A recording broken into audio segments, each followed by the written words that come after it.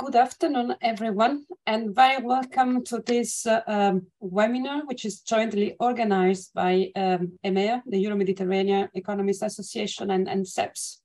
The event is titled Europe After the War, What Next for Pan-European, Euro-Mediterranean and EU-African Integration.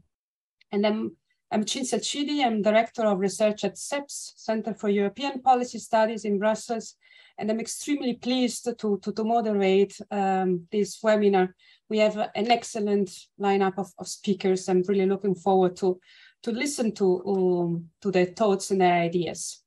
Now, before I do that, let me give you a bit of background about this event. The event is inspired by a book. Let me show you the book, which will be available for free download on EMEA and on CEPS website. So this is the book. This is the cover of the book. For those who are interested, please visit one of the two websites and download it. It is edited by Ayadi, Paolo, Garonna, and Goran Svilanović. They are all present in this webinar. I will introduce them properly in a moment, and they will tell us more about the book. But if you allow me maybe to put the book into context, given that this is a compilation of contribution looking at many different aspects, ranging from energy to next generation EU, to finance, to Euromed integration, to EU-Africa relations and investment. However, the starting point and if you want, the general theme is that the war in Ukraine, other than leading to energy crisis in Europe and rippling effects, is basically changing quite fundamentally the global order, and is basically changing the global order and raising challenges for Europe, which are rather unprecedented. It basically leads to a very fundamental question of whether we are moving towards an order, a global order, in which is not anymore rule-based, but that is dominated essentially by power. And this is a major game changer for Europe, which is typically a soft power. So a region which basically is managing to play its role at international level and has managed to prosper because the international setting is founded on rules. Moving towards an order where there is a competition of power, mostly of superpowers, especially the US and China, raises really a question of what future the EU will have as a global actor. And this has a number of, if you want, sort of cascade effects for the EU, both in terms of how to affirm itself, for which it needs to grow. It's very difficult to be a power who has a weight if you do not grow and you're very focused on inner issues. The second set of questions relates to the EU relations with its neighbors, and to what extent and how Europe wants to engage with its neighbors, both South and East, and to what extent it wants to fill any vacuum or take any new position compared to what the global order is basically meaningful for these regions. So this is a bit the general framework and the general questions which are behind the book. Then the book is much more details, and there are several chapters which go much more in detail. And basically today we will learn more about 4 chapters. So I would like to start first by introducing Paolo Garonna, who will give us a bit of an overview of the entire book. I will be rather brief in introducing Paolo. He is very well known. He has a great career. He is a professor now of political economy at Lewis University in Rome, but in the past it has been the Secretary General of the Italian Banking, Insurance and Finance Federation, was chief economist at Confindustria. So a very well-known economist in Italy, but also outside Italy. Paolo, I would like to give you the floor to give us really an overview of the book. The floor is yours. Thank you. Thank you very much, Cinzia, for your nice words. Let me share my screen because I have just a few slides, and I would like to share them with you. And I will start from, just a second. I will start from where Cinzia left it, i.e. the book, highlighting what she already mentioned, is the fil rouge, if you want, the common threads that link together the different contributions. First of all, the focus on banks, insurance, and finance, and the role of the private sector. This reflects obviously the fact that many of the contributors have been involved in the financial sector, but also the belief that public finance is not enough. To bridge, we have huge financing and protection gaps. To bridge them, it's important that we mobilize private savings, we channel those savings towards investment and infrastructure, small and medium enterprises. And the second thing is the belief that we need a new approach to European integration. We need somehow a new Europe, and not only economic, financial integration, but also social, political, peace and security. The EU has become and will be a source of moderation, prosperity, stability and democracy, not only for the whole European continent, but for the world. So the new Europe, and Cinzia said it very well, the new Europe is and must be a global Europe. This also justifies why we have a manifesto in the book. We want to promote the dialogue, somehow a continuation of the Conference on the Future of Europe, and mobilize, if you want, the civil society and the intellectuals on this. Why a new Europe? Once again, I think Cinzia said it very well. Everything has changed after the war. The war has represented a watershed moment. It added and interacted with previous crises, the financial crisis, the financial volatility. By the way, we are in the middle of another episode of financial volatility linked to the cost of living crisis and linked to the war. And then we have the pandemic, we had the energy and food security, and the whole international relations framework has been undermined. Because the basic values underpinning the world order, the UN Charter, the principles there, and human rights have been put into question by the Russian aggression. But to look also more positively toward the future, the war has also triggered a European moment, a new centrality of Europe, which is based on two things, basically. One is the effective response to the crisis by Europe. Europe has shown united support for Ukraine. What we have achieved in terms of energy diversification only in a few months, frankly, 1 year ago, we were very fearful about this. But I mean, what we have achieved is remarkable.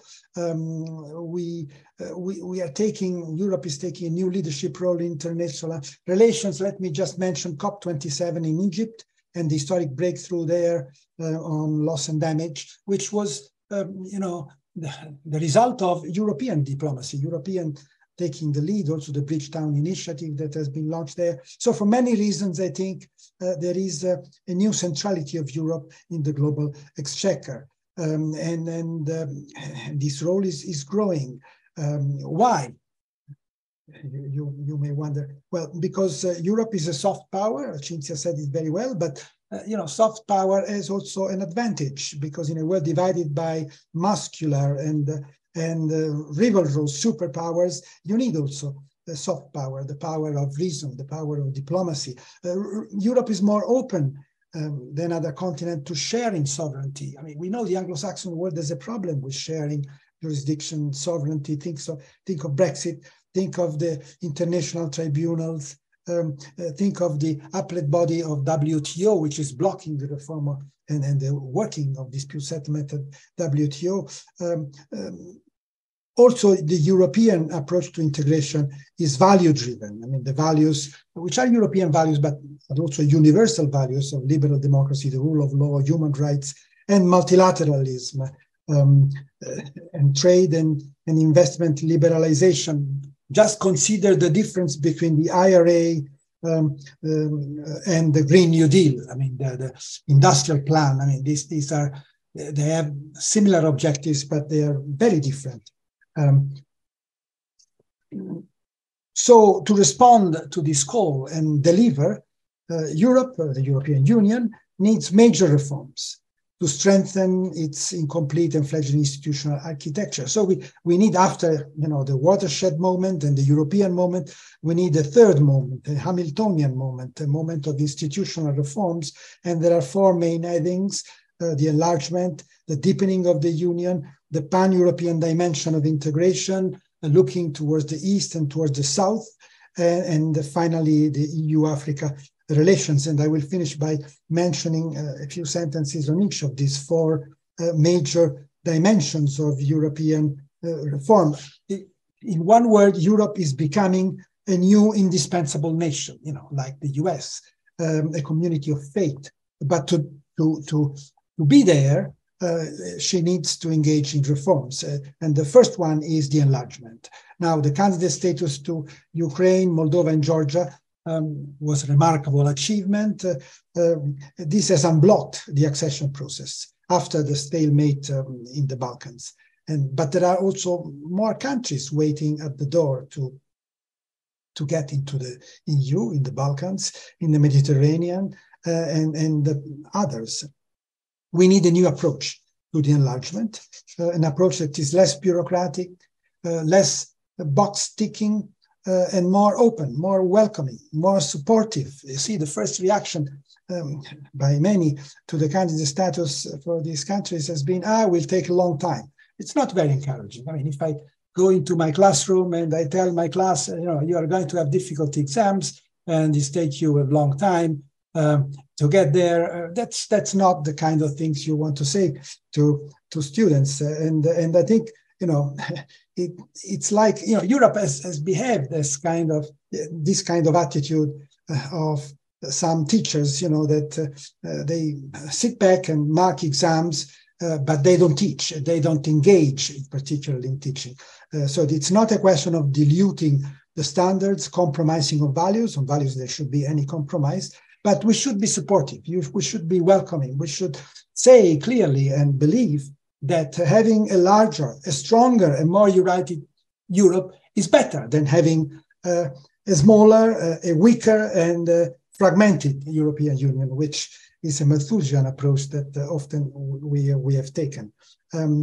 This needs overcoming veto powers and having qualified majority voting, which might involve a reform of the treaties, but also the belief that there is no trade-off between widening and deepening. This has been an excuse for not moving onwards on the enlargement.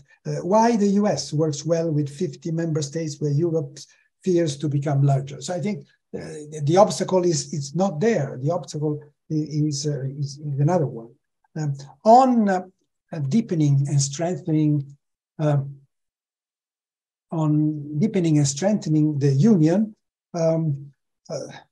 we have to say that the war has unveiled Europe's institutional vulnerabilities, which must now be addressed. And, go very quickly because these are issues that have been discussed: a stronger executive function, a more robust fiscal capacity, a EU budget, own resources, European public goods in the area of technology, energy, research, infrastructure, and foreign policy and defense. So we need institutional reforms, bold institutional reforms, and the discussions underway on the Growth and Stability Pact, on the debt agency, on the strategic compass go in that direction, but we must accelerate the pace of engagement in reforms. The third dimension is the leap forward in pan-European integration. We have learned, also thanks to the war, how important is Eastern Europe for our own security, and how important is also the Euro-Mediterranean as a source of energy and other resources. Now, if Europe has the ambition of taking a global role, it must start in Europe itself. It must start in its backyard, in its own region.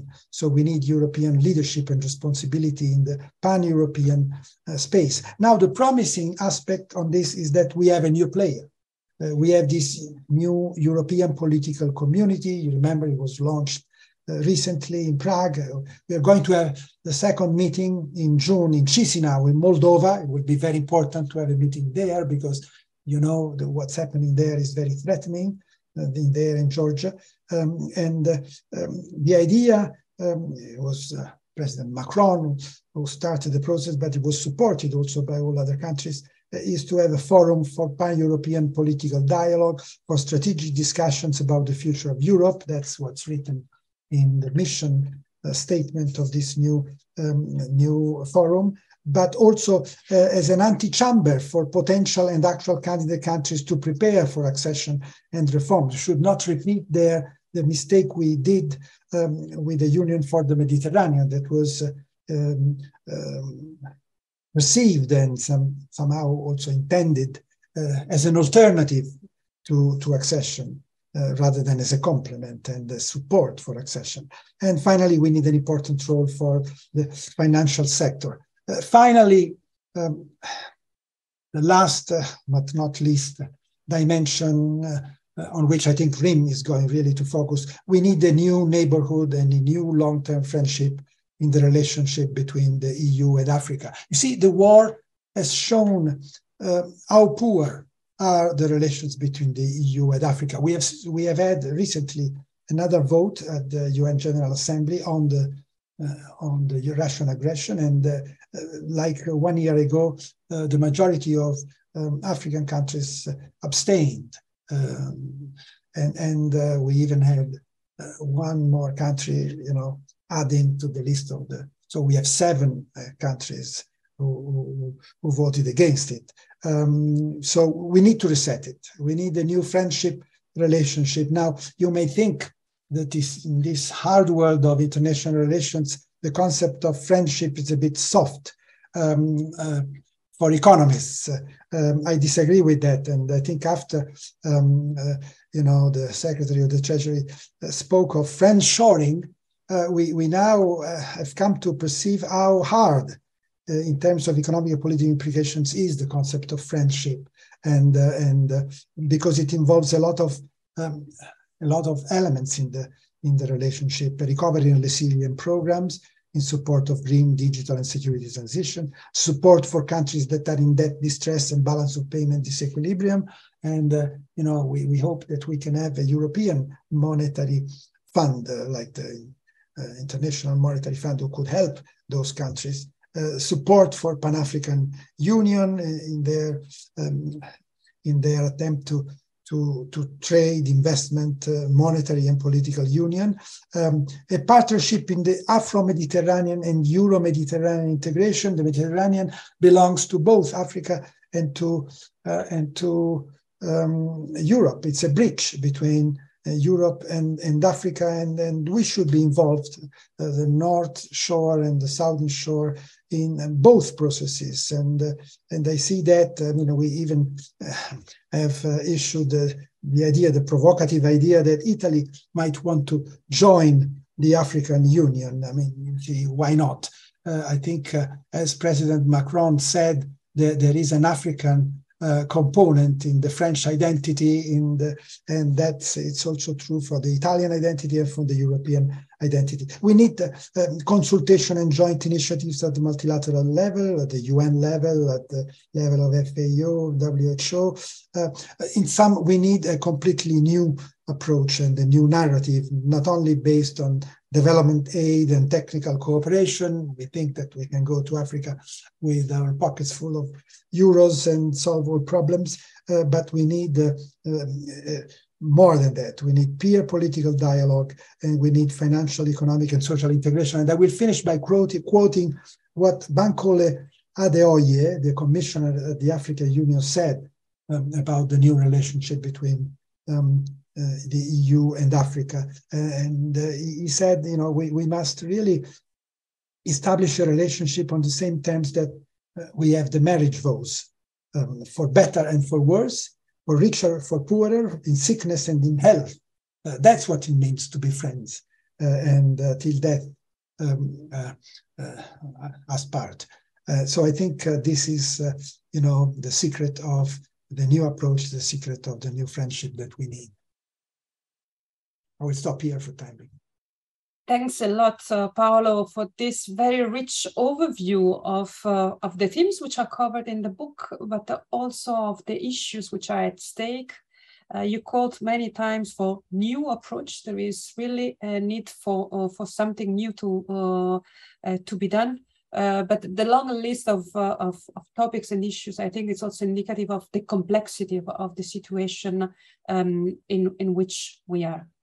Now, what we will do with the next three speakers is to go deeper in several of the themes that Paolo mentioned. And I would like to start with Goran Svilanović. Goran is a Serbian politician and diplomat. He has a long-standing career. In the early 2000s, he was a foreign affairs of the then Federal Republic of Yugoslavia, was member of the parliament, and since then he has held a lot of very high-level position in foreign policy, very active in the Balkan regions and in the relations with the EU.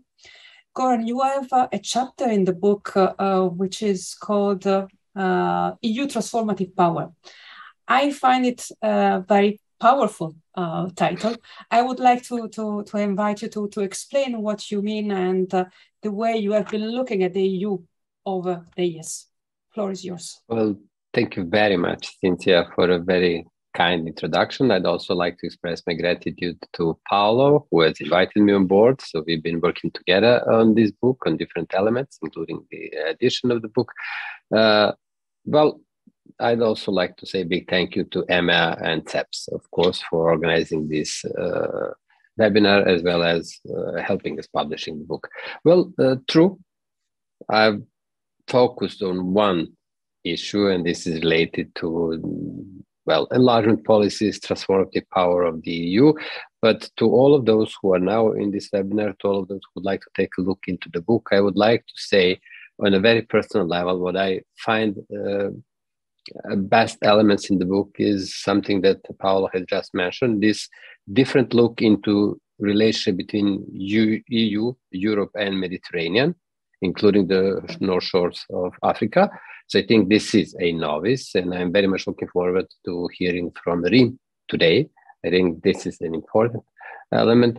Let me start by simply saying that it is my impression that two most important elements that have been lost by European Union are the transformative power of the enlargement process and the credibility.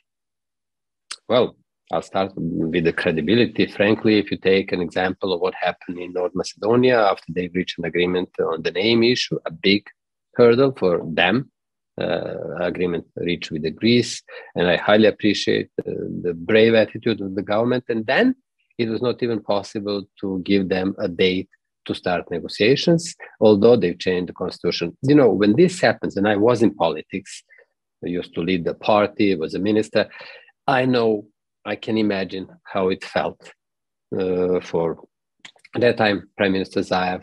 So, you know, then you stop believing in the process, you stop trusting the people you are working with, because you are paying grave consequences, bold political decisions you are making, and then something which seems to be very simple you don't get because there was a lack of unity among the member states. That's an illustration. Similarly with Kosovars, who have done everything they've been asked when it comes to the visa regime, and they need to wait for another year or two or three.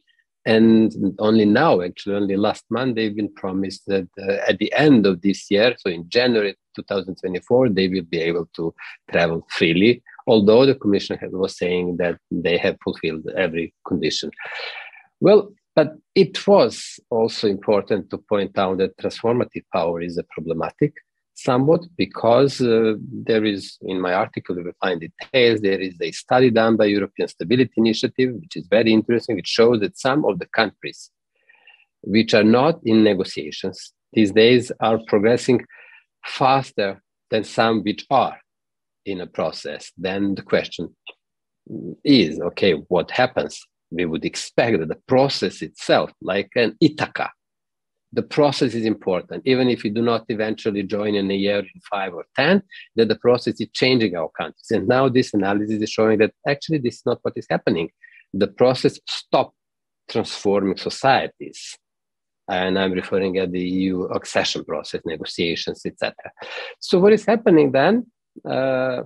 Leaders in the Western Balkans start hedging, to use this financial terminology, with the European Union and with the process. So this is a reaction that you can see in the countries. Also, a lack of honesty in the political engagement of the leaders from the Balkans. There I need also to be honest. And then, of course, this situation produced not really a vacuum in the region, but triggered other players to join with their own policies. Well, China was very visible with their policy, China's Belt and Road policy. Then you can find different examples also of engagement of other players, so Russia, Turkey, Emirates, etc. So there are other players who are filling this void, I would say. There are different ideas. And I would like to simply, before introducing these ideas, to say that there are difficult processes that are, the one is behind us, hopefully, and this is COVID pandemic, which trigger one process of rethinking within the EU member states what are critical dependencies for the European Union. And what's been learned is perhaps there should be more of an investment in pharmaceuticals, industry, technology. So obviously there is one revelation, I would say, in an unfortunate process. Then the Russian aggression on Ukraine triggered another thinking in the EU, what else we are missing? And obviously it was immediately learned that raw materials are another critical dependency for the EU. And well, okay, everyone is looking at Norway, but I'm not sure whether Norway can compensate for what's been lost. And then in this context, there is a look into the region, including into the Balkans, whether the mineral resources coming from Serbia in particular might compensate for some of the minuses which are a result of these geopolitical developments. And I've started with the pandemic and now the war. So this triggered one way of thinking within the EU, which is looking at itself, trying to go through the crisis, trying to somehow respond to the people who are now dissatisfied. There is an energy crisis. There are issues related to supply chain. There are issues related to food security. So this is a context in which we are at the moment. But this is only normal that the Balkan countries and the leaders are trying to see, okay, what are we going to do now? And this is what I would like to present in only a few minutes now. Are principles on which the new thinking should be based. I'd advise to start membership negotiations with all Western Balkan countries immediately.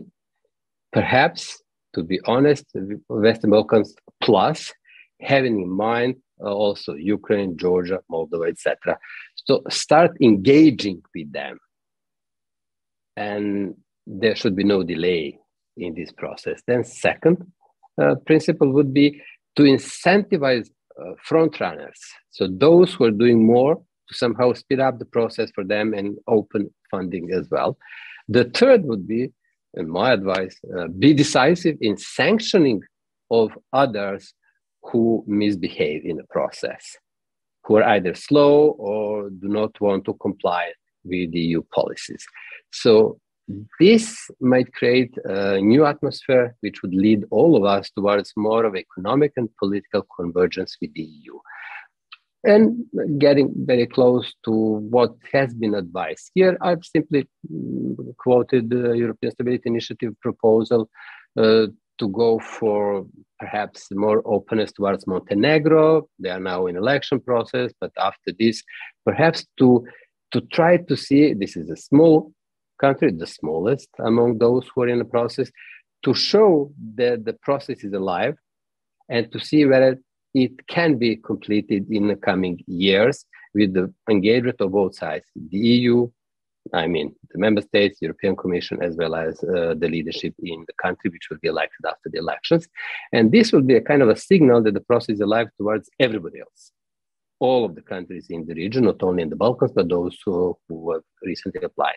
There is another more nuanced approach, which was done by the group of experts gathered by the Erste Foundation. It is called 6 Fixes for the Western Balkans, 6, because they were looking into this group of countries, and I would like just to list them and then would, of course, be happy to respond to the questions later on. So one of these 6 fixes is to relentless focus on the fundamentals. So we stick to the need to focus on rule of law, democratic standards, and economic reforms in order to promote progress in governance and prevent backsliding. This is the first principle. The second one is gradual phasing in of candidate countries in various sectors of EU integration. Well, the idea is that the Commission, in coordination with member states and accession countries, should work towards bold proposal for the phasing in of EU policies of mutual interest to all, such as Fit for 55 package, or on the energy and green transitions. An example could be also participation in the EU internal market.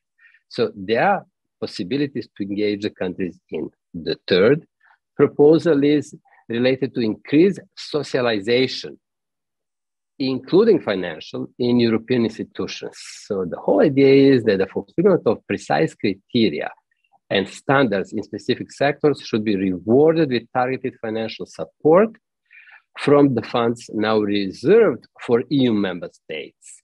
So this would, for instance, be enhanced with the candidate country participation in the capacity of observers with the right to contribute to discussions, but without voting rights. Greater alignment within a chapter or cluster will translate into greater funds and sets a seat at the table regarding particular processes. So these are the ideas. Then the fourth among these 6 fixes is earlier access to structural funds. Well, this has been long ago raised in the Western Balkans, because what we have observed is that the gap between the immediate neighbors, say Serbia and Croatia. Croatia is a new member state, Serbia is not, or Serbia, Bulgaria. Bulgaria is a new member state. So if you compare to what extent is the EU member state support to the structural funds to the instrument for pre-accession, which is funding for Serbia, then you see actually that there is a continuation. Instead of convergence with the EU, there is a continuation of deepening of the gap. This is why this has been mentioned. An earlier and gradual increase in financial support would also lead to earlier socioeconomic development benefits, and in turn should reduce the engagement of the other policies, like the China's policies that I mentioned. So it would reduce the region's reliance on Chinese sources of finance, which are leading into the debt. And then the fifth is elevation of foreign security conditionality. The fundamentals and external relations should be the 2 pillars that determine progress and or backsliding in the accession process. And the last one is streamlining of the decision-making process on enlargement. This has been mentioned by Paolo a few minutes back when he mentioned that there could be a new thought to introduce a qualified majority voting in the process regarding different phases of the process. But of course, when it comes to the bringing country into the EU membership, we would stick unanimity. When I am discussing this introducing qualified majority voting in the Council, the idea was, say, 55% of member states representing at least 65% of the population. But the general idea is to start to try to see whether there is a room of speeding up of the process. Here, I would like to stop, once again, repeating how grateful I am for the opportunity, and I'm very much looking forward to the reactions in this webinar, or, of course, other reactions after the book is issued and read by everyone. Thank you. Many thanks, Goran. This was really interesting. It was very refreshing somehow to hear the perspective really from outside the EU, and such a positive and sometimes very concrete suggestions for how to take forward the enlargement process.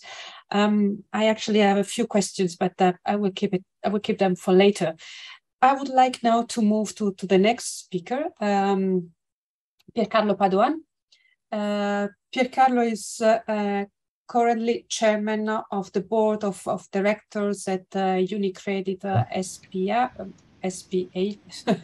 I should say. Carlo has an outstanding career. He was Minister of Economy and Finance in Italy. He was director at the IMF, Deputy Secretary General of the OECD, is an economist with an exceptional career. Carlo, in the book, you focus on Next Generation EU, so you take a bit more internal view or inward-looking view at the EU, but I think a crucial focus on growth. Please, the floor is yours. Yes, thanks very much. Good afternoon to everybody. It's a pleasure to be here, and thanks for the invitation. I think that Next Generation EU deserves a deeper scrutiny than what's been achieved so far for two reasons. First of all, it could be a very important and effective model for growth for the European region as a whole. And number two, it seems to me that it fits with current and recent European problems with low growth, which so far we have been dealing with. So in my slides, which I hope you can see, I will go through some elements of a paper that I've written on trying to link the Next Generation EU project to the existing literature on growth. So Next Generation EU is important because it impacts on the EU growth mechanism. It is a way of dealing with the drivers of the twin transformation, and it brings into the forelight the policy instruments for long-term growth, most notably structural reforms, public investment, and crucially, instruments to activate private investment as well. What is the view of growth that I take as a way to insert in this view the impact of Next Generation EU? It is a view of acceleration. The notion of acceleration you may be familiar with is that growth is not to be seen as a linear or rather smooth over the long-term development of countries. But especially in emerging economies, and I'll come to that point in a moment, it is rather the sequence of different phases of acceleration themselves generated by institutional change. Now, if you think for a moment about the history of the European economy since the notion of European community and union eventually was developed, you see that this has been a history of a sequence of institutional changes and accelerations. Indeed, what Europe has been doing is to look at crisis as a way to deal with progress in growth and to have accelerations as the outcome and product of institutional change. So it is a sequence in that sense, and I find it very useful. How does that fit with the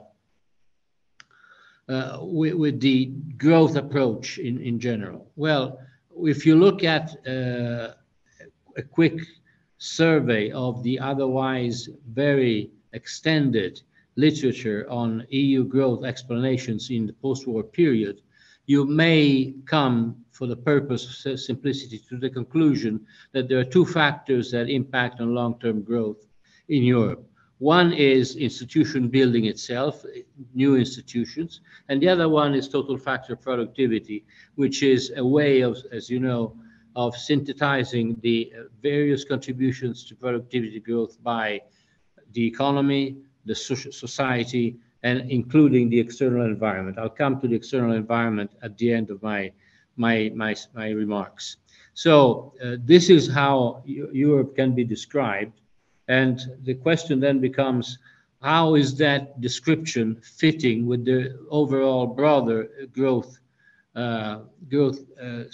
environment? And my point is very simple. It's been a declining growth rate in Europe over the long term, and a declining growth rate which may have at some stage weakened the convergence process, actually generating some divergence at the time of the sovereign crisis at the beginning of the past decade.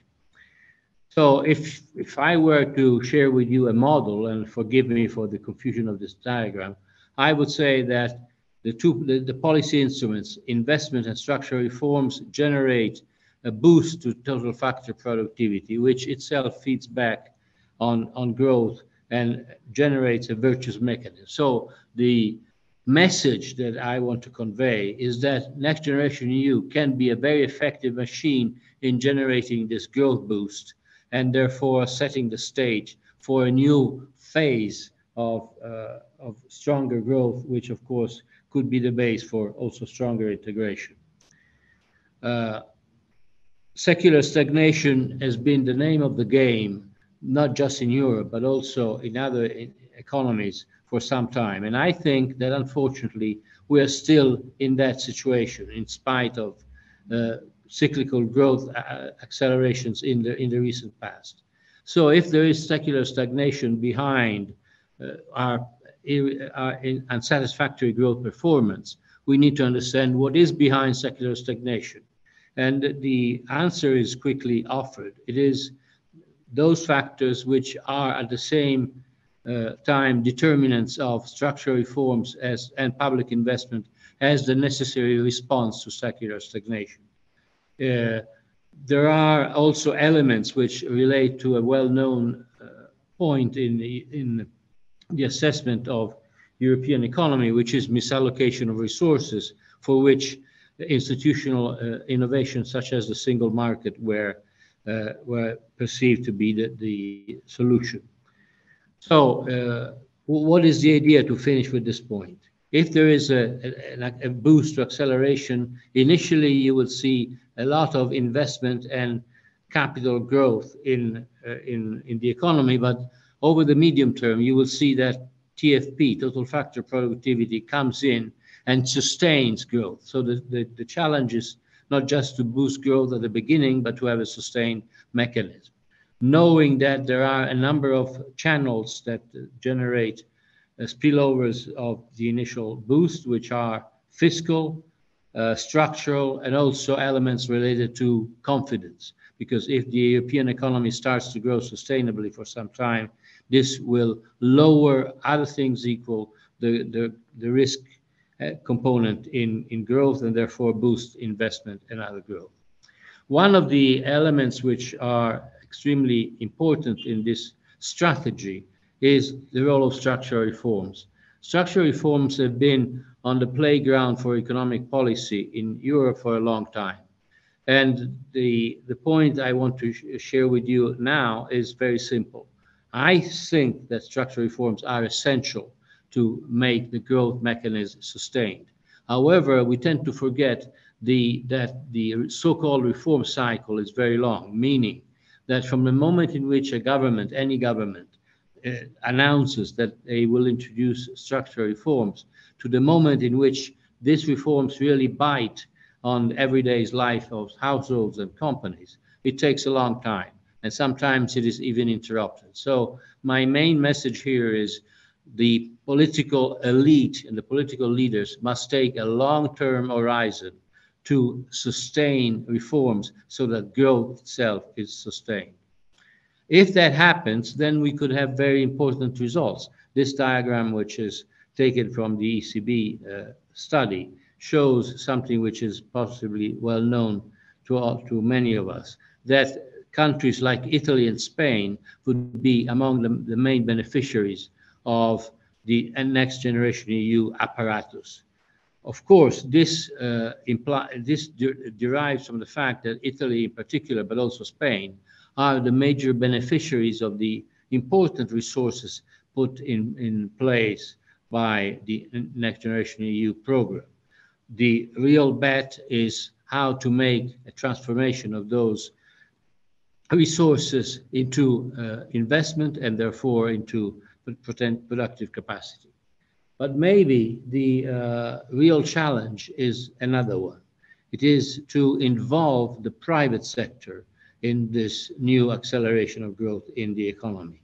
And to do this according to the so-called twin transformation, which has to do with digitalizing the economy and making it greener. As we know, this was a strategy which was launched by the Commission, by Ursula von der Leyen, before the COVID crisis broke out. So it rests with the initial mandate of the current Commission and was agreed by member states. So we need to align alongside structural reforms and public investments also a set of incentives that can be such as to boost private investment as well as public investment. So this is crucial. Sometimes it is forgotten in the policy message.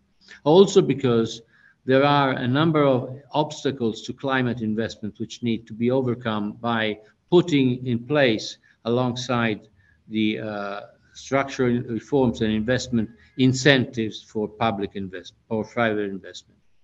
So let me go rapidly to the conclusion, which can be summarized in a number of points.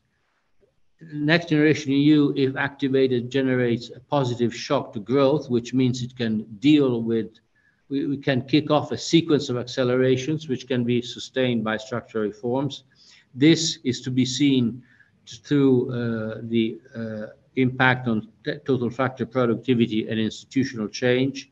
This strategy, if successful, is able to defeat the threat of secular stagnation. But one element which has not been mentioned, and I'd like to draw your attention to, Next Generation EU will boost potential output over the medium to long term. This will be important, will be necessary, but will not be sufficient to boost effective growth, because it is possible that a long-term output gap may be generated by this strategy, and therefore we need additional instruments to fill the demand gap. And one additional instrument is the activation of a centralized fiscal capacity to provide the additional boost. If that is the case, this is a very common diagram. We will not suffer the lack of demand which is inherent in advanced economies, and we can benefit from the Next Generation EU in full. So this is my message. I hope this is useful. To respond to Cinzia's kind remarks, this is the first step towards asking the question, what will happen from the global point of view? Well, one thing is sure, if there is no additional demand boost, Europe will witness surpluses, persistent surpluses in the trade balance, which will subtract demand from the internal demand apparatus. So we need to add that and link it to the external position of the EU economy in the global system. So thank you very much for your attention. Thank you very much, Piercarlo. This was very interesting. I think it's, if I can summarize the messages, that your message is that the Next Generation EU can work as a catalyst of a virtuous circle.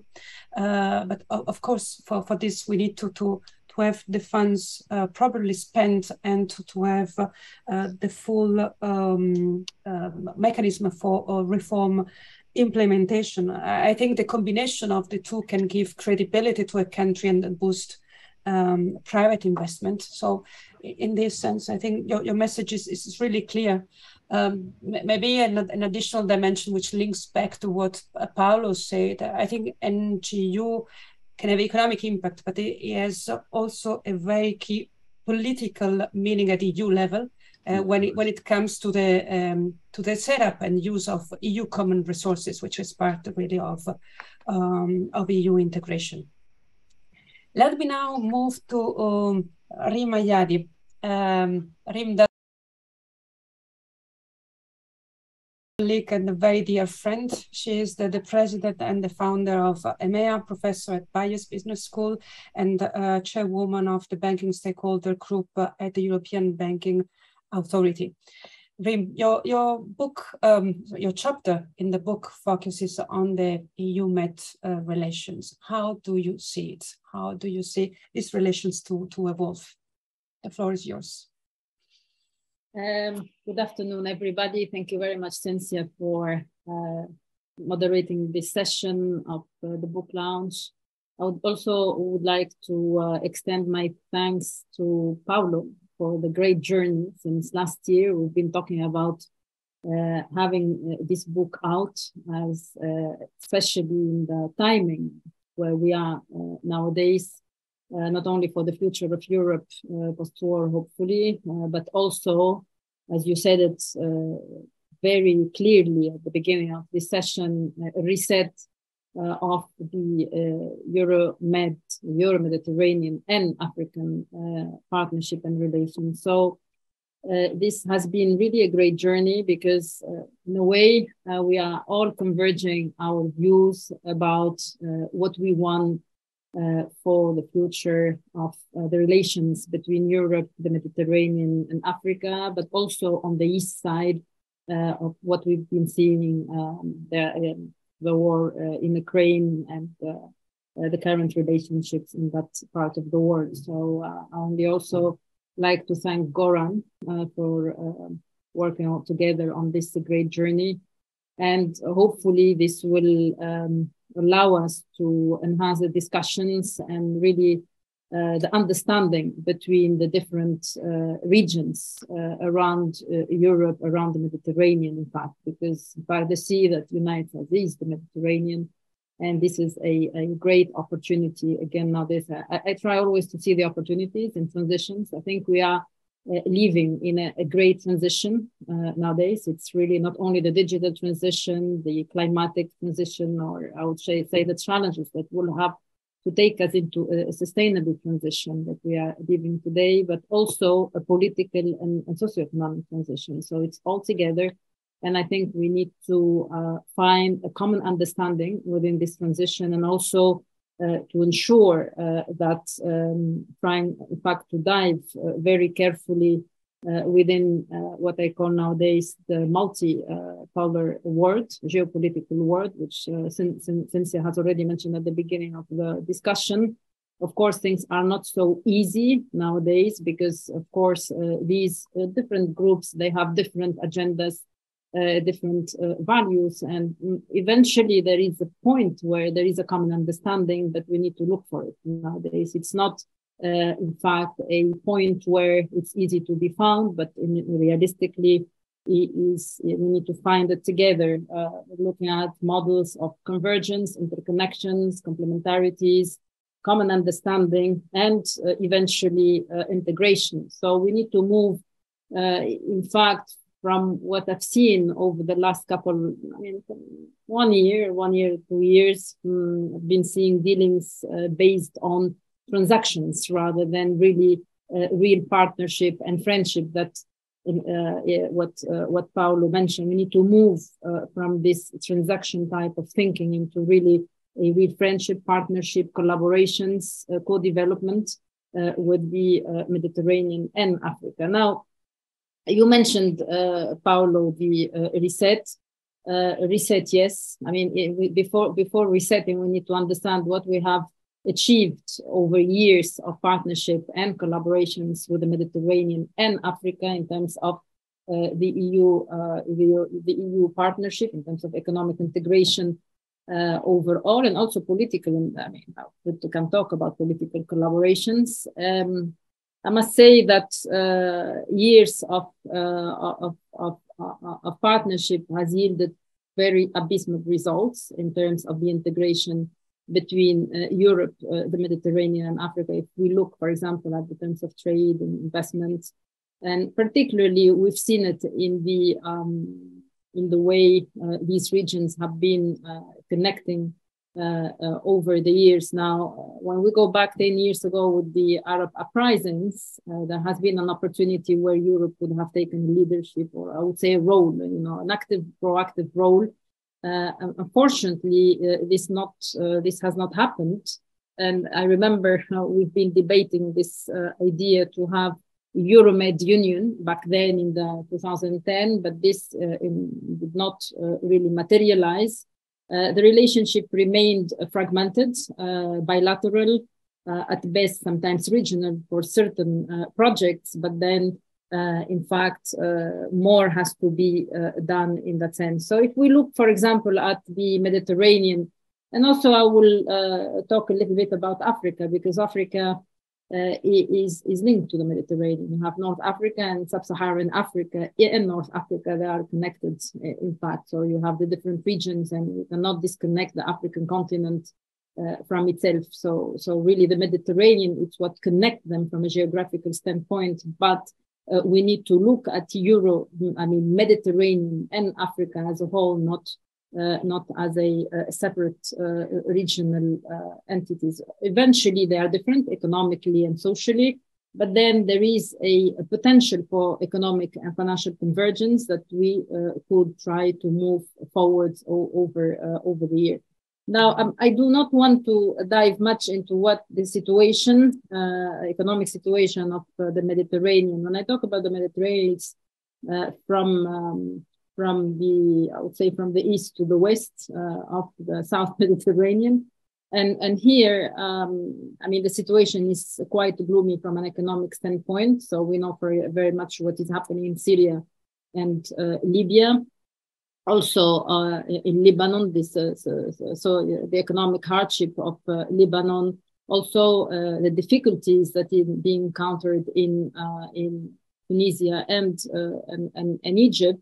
And also the fragilities of other countries like Jordan, and eventually more maybe Morocco. It's a standing still because of its positions and relationship also with other parts of the world. But at the same time, we just have to realize that the Mediterranean is fragmented, has been fragmented, and it continues to be fragmented. And an action has to be really very much put in place. And all the partnerships that have been agreed or signed with the European Union, the impact of them was really, I would say, very poor up to today.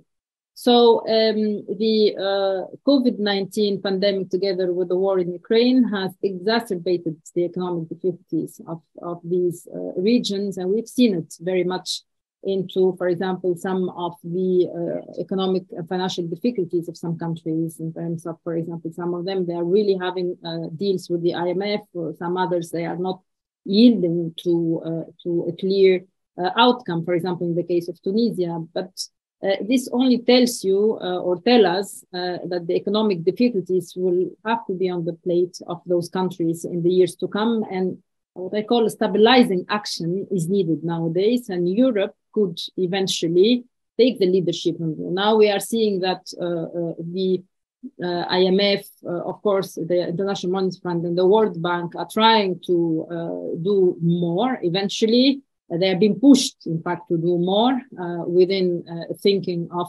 rethinking of the global financial architecture.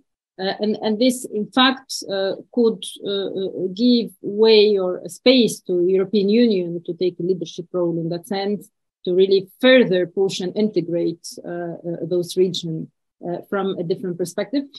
First, stabilization, which allows those economies to eventually move forward with no much of disruptions, economic and social disruptions. But then at the same time, to move these regions into a sustainable and inclusive path of investment, of development, and also of financing. And one of the proposals that we have put in the book, it's in fact to develop what I call a private-public partnership fund, which allows those countries to, in fact, take a bit more, I would say, role into their financing or co-financing together with guarantees from eventually the international organizations, also supported by the European Union within the multi-financial annual framework. And this means that it's a complete different way of looking at financing, which in fact go beyond aid, but mainly into a long-term path of investment. So our proposal here is first stabilization, and then second sustainable investment and financing. And this all, in fact, builds on further integration, further economic integration through the trade channels and through the foreign direct investment channels, but also via financial market. And this was actually one of the key elements which we thought could really move these regions toward a certain common goal, a common path in that sense, where we could have these interactions and complementarities between the different regions. So looking a bit deeper, I mean, of course, the European Union has put in place the Green Deal. Of course, the Green Deal is all about trying to get more diversified sources of energy, clean energy, and also changing the economic apparatus within the European Union. But this nowadays, looking at the low autonomy and energy autonomy of the European Union, we've seen it during the Ukraine war. I think we need to look at different alternatives, and the alternatives are not very far. This is really in the neighbors, probably having a much more, I would call it, long-term view rather than a short-term view, which allows both regions, all the regions, in fact, Africa, Mediterranean, and Europe to have a common path. We are also thinking about eventually Euromed and African deal, Green Deal together, which is really anchored in a common goal and a common view of what is sustainable development, what is sustainable green development for Europe, Mediterranean, and Africa. And this is what, in fact, beyond having, I would say, words, of course, we need to build friendship, complementarities, and so on, but then have an action and a credible action to regain, in fact, the credibility and the strength and between Europe, the Mediterranean, and Africa. It's, of course, unfortunately, I don't see it happening within the current set of agreements and partnership, because, in fact, these have not really functioned very much over decades of collaborations. So it needs to have really a strong move toward what I call a more credible partnership with Africa and the Mediterranean. And this is what we've been trying to also say within this book. So I would like to leave it there. So if there is any question, Cinzia, I can answer. Thanks very much, Rim. I would like to invite those who are in the meeting to think of questions and potentially raise hands. I would like to start with some questions from my side. Maybe I start from Rim, really going back to what you just said.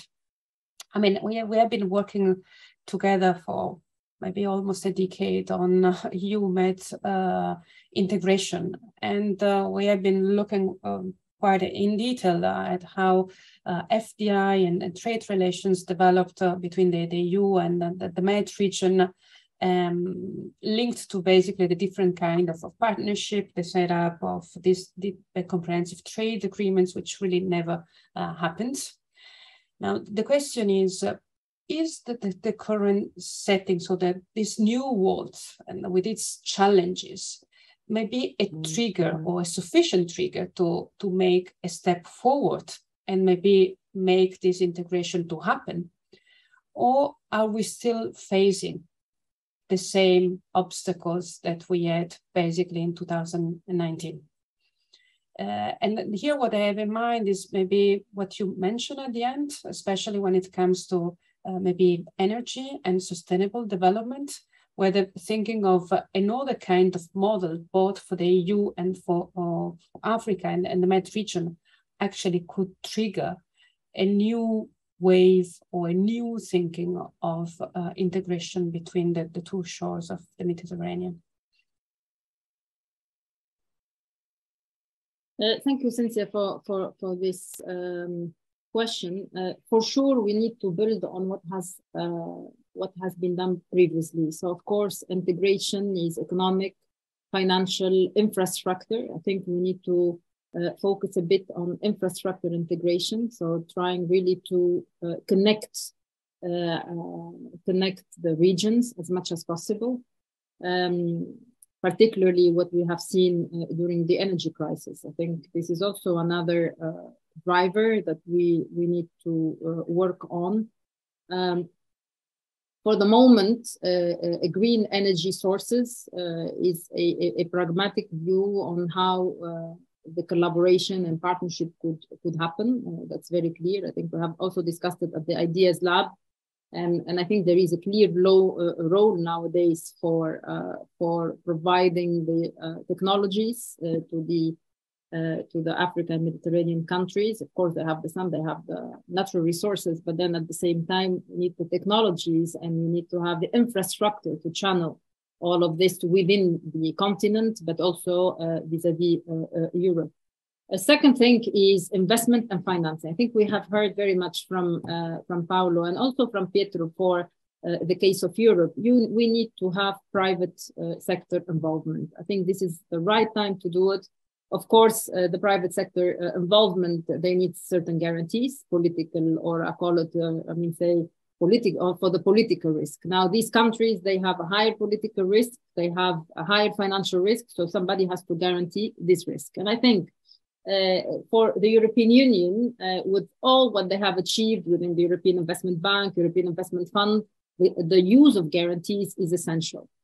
Is essential because, first of all, it's in a way burden sharing for external actions. And I think this is also something that needs to be put in place to give further guarantees to the private sector, but not in isolation, please, not in isolation. It has to be done in close collaboration with the international organizations, means the World Bank and the IMF. So the World Bank and the IMF and other regional financial institutions, like, for example, EBRD, EIB and others, they have also a role to play in this, what I call as a promoters or as promoters of integration, economic, financial, investment-based integration and so on. So now another one is also, I would refer to it as research and development and also transfer of technology. I think we need to move into what I call integration in research, development, and innovation. And these are factors which will allow also the Mediterranean and Africa to create jobs and sustainable jobs. I think this is also important to solve the issue. If there are issues, I still believe that migration, it's a factor for growth. And we have discussed this for many years. I think the Mediterranean region has been I would say, has been very rich and has been very diverse because of hundreds of years of migration between Europe, the Mediterranean, East, West, South, and this has created the richness, not only the richness from a human development perspective, but also from an economic and financial perspective. And there is a great opportunity nowadays for the European Union, for the Mediterranean countries, and for African countries, and for the Eastern countries to work together. I don't want to talk about common threat because I think, the threats for me, it's coming much more from the climate change, from the cybersecurity, from all these risks that we are not going to be able to see and to manage over time. And these are, for me, the global threats. Nowadays, we need to try to interconnect as much as possible and try to find the points of complementarities and the points where we can be close. And I think these are, for me, infrastructure. So developing the infrastructure, developing research and development, a green economy and green source of energy, technology, and then finance and investment. These are still and will remain the pillars, and also human development and interaction. So really migration. But of course, where is the limit? That's the problem that we need to look at. Thanks a lot, Rim. Paolo, I would like to go back to you because Rim mentioned several times, made a reference to what you said, and in fact, you mentioned the role of the private sector in this process of building a new partnership, friendship, cooperation with Africa. And Rim pointed to the role of guarantees, public guarantees. I would like to hear your views. I mean, you have been working in the private sector for many years. Is that enough? What should be the features of these guarantees in order to have the private sector on board? Well, I think the experience we have gained with InvestEU, the so-called Juncker plan, is quite relevant on this. But more broadly, the role of financial integration, integrating banks, insurance companies, and capital markets, is extremely important in leading the way towards also broader economic and political integration. On this, I think actually what is happening now, I think, in the world shows how important is to have integrated capital markets, not only from the point of view of exchanges and flows, but also from the point of view in the institutional framework to monitor and supervise and regulate those flows. I mean, you see, we have in Basel agreed on prudential rules, common rules for the world, Basel III plus, if you want, and it's a question now of implementing it. But what's happening also shows how we are different in implementing those rules in terms of supervision and convergence. So I think we need to make progress there, both internally, completing banking union. We were very close, and we are still very close to completing it, but we are not there yet. And capital markets union also. Now, in terms of bridging the financing gaps, you are right. There is a lot that the public and the private sector can do together. Provision of guarantees is one thing, but there are also other ways. We need a joint approach from the private sector and from the public sector. You see, there is an attractive formula. We need to go from billions to trillions, because I think the billions of public money that we were able, thanks also, for instance, to the Next Generation EU, to put in place are not going to be enough if you want to fill the gaps, not only at the EU level, but also more broadly at the pan-European level, looking towards the East and looking towards the Euro-Mediterranean and EU-Africa, so that we can have a credible EU-Africa and the pan-European Green Deal and digital transition. So I think we need a new approach where, public policies can work together with the private sector to finance infrastructure, to finance small and medium enterprise, to finance innovation, and to provide stability for Europe and stability for the pan-European region. Thanks a lot. I would like now to move to Goran. So I'm an economist by training, and until a couple of years ago, basically foreign policy was just an area where my colleagues were working on. Since essentially 1 year and a half, the interlinkages I see between politics, global developments, and economics has been growing exponentially. And I think you mentioned a couple of things which made me really think about how politics, geopolitics are becoming interconnected. And one is it's really the enlargement. My impression is that in Brussels, taking Brussels as representative of the EU, there was an enlargement fatigue. So I don't know exactly the drivers. Sorry, I'm not sufficiently knowledgeable to explain this, but this was a sense, widespread sense. The war was really a big game changer. And it basically was an eye-opener about how important is actually to keep credible relationship and partnership with our Eastern neighborhood in particular.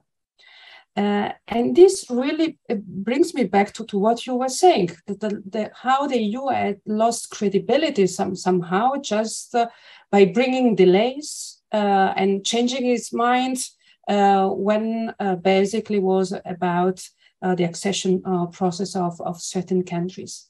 And now this, I think things are changing. Now, the question is how the EU can reestablish its credibility vis-a-vis the partners before others filled the void.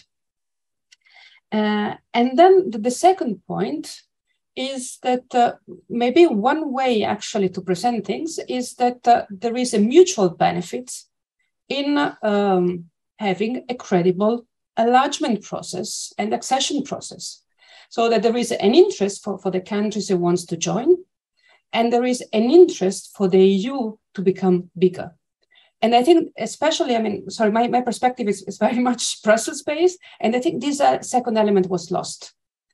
And I think this really needs to become under the spotlight, that there is a mutual gain, if you want, from this enlargement process. Second aspect, sorry, I'm a bit long, but you really made me think quite a bit. The second point is the linkage with the concept of strategic autonomy. This is something new, which is gaining the central stage in the Brussels debate. So the war and the fact that China may be an unreliable partner has raised the issue of the selection, if you want, of our commercial partners, because trade can be weaponized, but also to make sure that the supply of certain goods or certain raw materials actually is secured. And again, maybe for the purpose of improving strategic autonomy of the EU, the relationship with its partnership can play a key role. Again, this, I think, can revitalize or present the enlargement process under a different angle, which could make it, again, beneficial for both sides. And on this, I would like to hear your views, whether this is something that makes sense or is actually off. Well, thank you very much for the interest expressed and for the questions asked. I will try to give you really a very personal perspective. So basically, I can say I've been there, done that, meaning there are few of us who were in the Thessaloniki summit, where I was. This was the first ever EU Western Balkan summit. Then I was a foreign minister. And then there was no summit bringing together the EU leaders and the Western Balkans until 2018, so 15 years. There was a gap, basically. There was no a habit of having a gathering of ministers of interior from the region with their peers from the EU, or ministers of culture from the region and their peers from the EU. There was nothing like this. Interesting enough, during that time, there was gathering of ministers of the EU of certain portfolio and Ukrainian ministers of that portfolio, which I applaud and support. But what I'm telling you, it's been 15 years since between the two EU Western Balkan summits. And then again, I was there But now in a different capacity. I was saying that we are only few of us who were in both summits, 2003 and 2018, and actually we were counting, we were 3 in a room. Then I was as a Secretary General of the Regional Cooperation Council. And I was delighted. But when I received the invitation, then I was in 2 minds. And I was in Sarajevo with my team, and I brought colleagues from the Regional Cooperation Council, and I told them, look, guys, there is a good news and there is a very good news. Meaning, I told them very frankly, look, I'm super happy I've got the invitation for the summit. I will be talking to Merkel, Macron, to the leaders, to the President of the Council and the President of the Commission. That's good news. But let me tell you what I fear is behind. It is that actually, as they have invited me as the Secretary General of the Regional Cooperation Council, and the reason being to present at that time multi-annual action plan on regional economic area, which is now referred at as a common regional market. So they want me to present common regional market to them, but then it means that there will be not much of a debate on the regatta principles and individual enlargement process.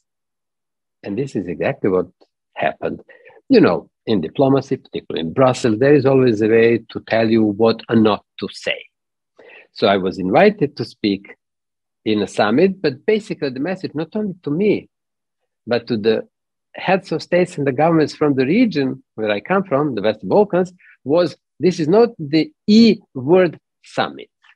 So basically, yes, this is EU Western Balkans Summit, but you are not going to talk about enlargement because there is nothing we can offer, which was odd because only months before this gathering, there was, Paolo referred to Juncker, also this European Commission credible enlargement perspective. And then they put the figure 2025. And the leaders from the region came being very enthusiastic, but the message was, look guys, forget about this. This is Commission paper. We, meaning heads of states of the EU member states, we've never said anything about this paper. Frankly, we don't like it.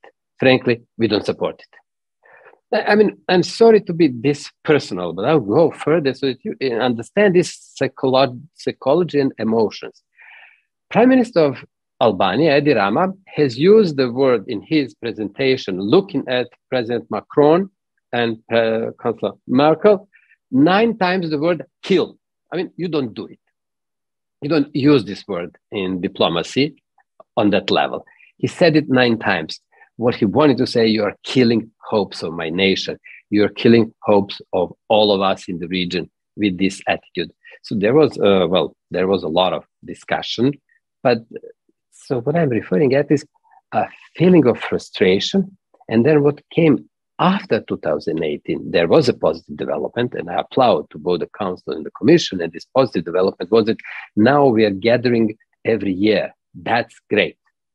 And then, I'm sorry to say, but the war triggered different emotional attitude among the EU citizens. And this is, Cinzia, I think something you are referring at. And this is more of an openness among the citizens of the EU, more of an awareness. Well, let's make sure that we have all our neighbors with us and not at the other side. So now we have this Balkan barometer and there is Eurobarometer. So we are measuring public perception. Now there is more of a support. There is an increase among the EU citizens towards the whole issue of enlargement. But then there are also reflections and there are consequences of the process that I was just commenting. And this is that, on the other hand, in the region, support is, it looks like it is going down. Not to the 0 level, there is a lot of support. But I'm just telling you that this disappointment has left a mark among the people. So this is where we were. And now there is this situation that I wanted to describe by saying critical dependencies of the EU, inward-looking European leaders after the COVID and then the war, looking at, okay, what we should see in the 2 winters. Will there be dissatisfaction among the people? Will there be protests? Elections are coming in different countries. You just had one in Italy. There are more elections coming in the next 12 to 16 months. So what I'm saying, it is only normal when you are on the political scene that you look what is going to be a consequence of both pandemic and the war to your people and who is going to be elected. And is this going to be a government which will be able to even think of the processes which have been mentioned here? Rim, I applaud to you when you were referring at migration. I fully support this attitude. I think that this understanding of to what extending migration is important and is enriching both shores, the destination country as well as countries of origins, need to be discussed in depth, but needs to be discussed in all regions, including in Brussels, coming back to you, what you said, Cinzia. So what I want to say is there is a need to discuss these issues, to broaden understanding. I came with something which was kind of a common knowledge in the region about these 6 fixes for the 6 issues in the Western Balkans. There are other ideas. It is only an attempt to recreate engagement on both sides among the leaders in the EU member states, including in the Commission, and among the leaders and the people on both sides, citizens of the EU as well as the citizens of the Western Balkans, and I'm now also referring at Eastern Partnership and the other countries. So the politics is very important, and these political developments as well as these economic developments, and I was very much looking into what's been presented by Pier Carlo, because I really respect this. I mean, when you speak figures and you explain what was happening in the last several decades in the EU, perhaps might give us an explanation why we've ended up in these 2 different corners. But also, I like his explanation of what the new generation of the EU might bring in. So they do have a different geopolitical picture, and I'm not at all negative. There will be a deep thinking of how we are to continue this integration process. When I say integration, it doesn't have to mean membership, but it has to be, and Paolo referred that political partnership, and there are other ideas, but this has to be a process of integration, which will have 2 important components, and I insist on 2. It's not only common market, it's not European market, it's not only economy, it is very much about fundamentals, meaning the rule of law, because I try to talk to the people who are living from the region. There are many. Depopulation is important, and migration from the region into the EU members. And basically, they're referring at what can broadly be understood as rule of law. They're referring at the banking system, health system, insurance system, transport system, education system, and this is how they explain themselves why they've left. So basically, they're referring at the values of the EU we know, which they haven't seen in the last several decades coming in to their region, therefore they've left. So I'll stop here in order that we can continue this discussion, but I'm looking very optimistically into the future, hoping that the war will end, that we will reach this point, and that we will rethink our closer relationship between Eastern, Western Balkans, and then Africa as the Euro-Mediterranean, as has been explained here, with the EU. And therefore, my last sentence here, I highly appreciate a very good article in this book written by Paolo on identity of Europe. We need to rethink identity in a broader terms, and this is what he has done in this article. Thank you. Thank you very much, Goran, for this very exhaustive but also and comprehensive explanation. We are reaching the end of this webinar. I think despite the challenges that Europe and its neighborhood regions and Africa are facing, you are given a lot of positive, you have highlighted a lot of positive elements. Pier Carlo with NGU, Paolo with his very positive attitude about further integration, Rim as well, looking at the Med regions and what it can be done, and now Goran with a perspective from the Eastern neighborhood. So overall, I think there are a lot of opportunities out there I think the real challenge for the policymakers is not to miss the train. So in this sense, action is required, and very soon. And on this, I would like to thank you very much for staying with us, and don't forget to read the book. Many thanks, Rim, Goran, Paolo, and Carlo for your contribution, and have a good afternoon. Thank you very much, Cinzia. Thank you all. Bye-bye. Bye-bye, thank you.